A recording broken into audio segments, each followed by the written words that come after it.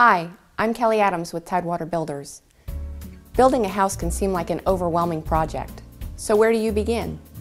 People know that houses are built from plans, so it seems logical to choose a plan first. Actually, choosing a floor plan comes later in the process if you're going about it in the right way. Building a house isn't about floor plan. It's about your lifestyle. Where do you spend the majority of the time when you're at home? Who's going to be enjoying that space with you? It's the details of your daily life that matter. That will put the floor plan together. Knowing what community you are building in is vital to the design process. Different neighborhoods allow different types of architectural styles. Home site sizes determine the shape and size house you can build.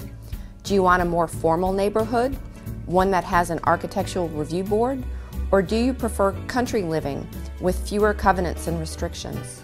All these issues must be considered before you think about floor plan. Once you've settled on a community, you need to take a look at the way you live your daily life. Do you like to have casual groups of friends over to watch the big game? Maybe you would like a layout where the kitchen opens right up to the family room so everyone can be part of the action.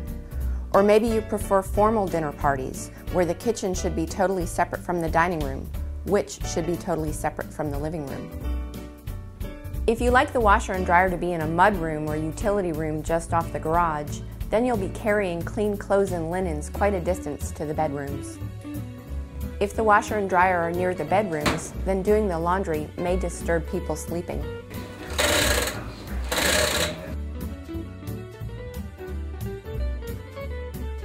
A simple thing like being right-handed or left-handed can influence where you put your dishwasher. Wood cabinets or painted cabinets, light colors or dark colors, contemporary fixtures or traditional. How do you choose? How do you keep track? When you start thinking about building a new home, you should also start a scrapbook. Whenever you see something you like in a magazine, tear it out and put it in your scrapbook. If you see it in real life, take a picture of it and put it in your scrapbook. When you have an idea about something related to your house, write it in your scrapbook.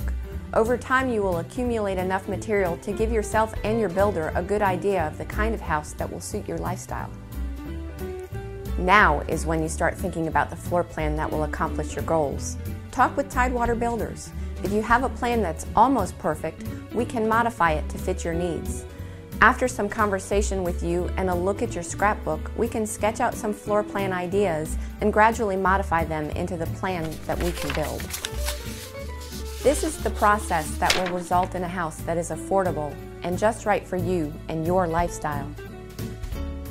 Thanks for watching.